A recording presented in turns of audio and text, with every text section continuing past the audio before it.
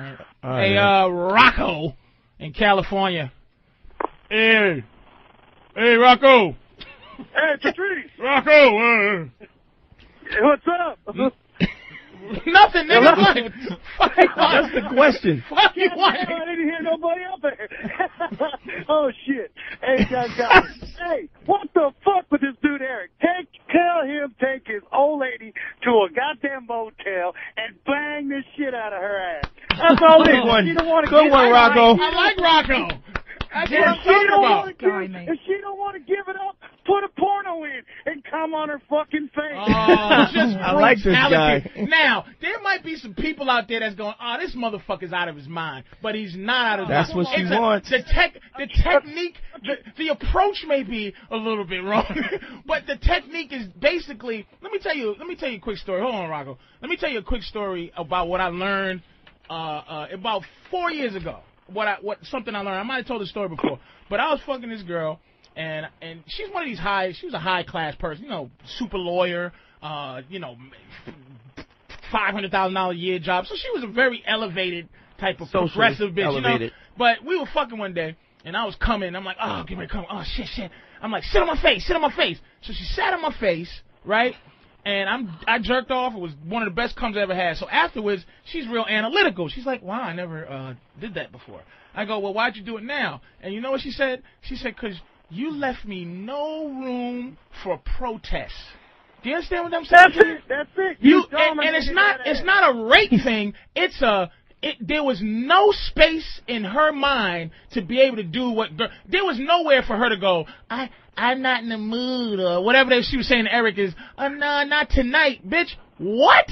Like, my girl can't think about saying not tonight on any level, and it ain't because she's brutalized and no shit like that. It's just that there's no space between, like, her opinion and what the fuck I want. Her opinion is, like, the third thing on the list before, like, you sitting on my fucking face. Right. So, Rocco... Now, Patrice. What? Patrice, I've seen you on your web jump. You's one ugly motherfucker, but tell you what, I guarantee you... Thank you, Rocco. That woman right there loves you to death and will fuck your brains out just for the fact that you took control, you made it happen, and you treated her like she wanted to be treated. Not some pansy-ass bullshit, I'm not in the mood. Bullshit. You're going to give up the pussy, and you're going to enjoy it. I like Rocco. I know you don't want to like Rocco out there. But you got to. If you take a little bit of Rocco and just put a little sugar in it. Rocco's like vodka straight, nigga. Now you take the hole and you shove her head in the toilet. Now think about it. Ask the bitch if she'd ever had a man just take her and just say, hey, baby, look here. You going to lay down and I'm going to eat that snatch till you come. And shut up. No, I don't want to hear a fucking word. Drop them panties. Yeah, but you know what, though, Rocco? Hold on a second. Now, do you know there are techniques to introducing certain things to a woman, like, Well, there's times for finesse, and sometimes a woman just wants you to go straight raw monkey sex on her. That's what Eric's wife needs. Eric's wife needs some monkey sex. Wait a minute, though. Raw before I hang up, sex. Rocco, show me a little finesse side. Before I hang up on you, show me the finesse side. What's the finesse? Anything that you say finesse a bitch with? If I was to finesse the girl? Yeah, go ahead. I ain't got no finesse. If it ain't broke, don't fix it. All right, bye, Rocco. That's fucking Rocco the rapist. That nigga punch a bitch. Rocco the rapist, yeah. Flush a bitch's head down the toilet. You just take it, fucking pee on the back of her neck. She'll like it. She will like it. Oh, my God. I don't think there's any woman that doesn't want a strong man. That's bullshit. Rusty Knife. I don't know where he's at, but Rusty Knife. Go ahead, Rusty Knife. Hey, what's up, boys? Hey, Rusty. What's up, Russ? I've been married 5 years now. My wife, I have 2 daughters with her. My wife, she wants to have herself a little career, and she's forcing me to stay home now. I don't know what to do with the I understand how you say a woman is forcing you to do anything. Well, she said that she's going to send Patrice a noose in the oak tree, and he knows what to do with it. Is that what your wife said? Or Yeah. that's what you're saying? Well, no, that's what she told me. Oh, just because that's because, you know why she want to do that? She want to send good old Patrice a noose in an oak tree. It's telling the truth. Yeah, because she's in fear of you finding out that horse shit she's trying to pull ain't gonna happen to me. And now she can say anything she fucking wants, like, oh, you know, these guys are fucking Neanderthals. But you know what? To be honest with you, I really am a Neanderthal, because I like to tap into what Neanderthals didn't deal with. They didn't deal with some bitch going, you stay home, kid. Me go hunt. Me go hunt whatever the fuck men hunted back then, and I hunt. You stay home with your dick swinging, looking like what I should look like. That's that fucking shit that girls do. Let me tell you something. Let me tell you what you're setting yourself up for when you be a stay-at-home dad. This is what you're gonna be, a stay-at-home mom, because that's what the fuck that she's supposed to be doing. Don't lose your fucking balls like that. And I'm gonna tell you why. If you love your woman for her own good, you cannot let her put you in that situation, because I'm just afraid I'm gonna wake up one morning and she's gonna have them sewn on herself. You know what? But see, you can't live in fear. See, women there's only a few, and Kathleen is one of them that you meet in this world that are devoid of that thing that women have, that ultra emotion. She's only powerful if you let her be powerful. Meaning, if she jokes about, she probably jokes about it like if you go, hey, if I fuck another girl, what would you do? You might do hypothetical things like that, and she'll go, well, if you did that, I would sew your balls to your leg. Or my girl, I'm like, if I get caught in the bed, she goes, I'll go bust all your windows out in your truck. Now, I look at it like, I just look at it like, bitch, I don't even believe that hypothetically you wouldn't do that. Because you know why? She's scared. I never put my hand on her, never did nothing like that.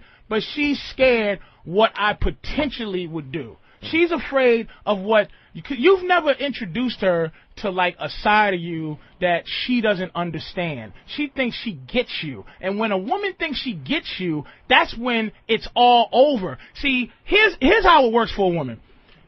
The amount of time that it takes for her to pussy you up is the amount of time that she sticks around to enjoy you being a pussy. So if it took you 5 years to pussy you up, she's going to stick around for 5 years to enjoy you being a pussy. And then she's going to leave you. You understand what I'm saying? I see where you're going. So you cannot, you can't just say, hey, bitch, don't work. Because, I mean, if the bitch is bringing home some fucking money, you can't be homeless and a pimp.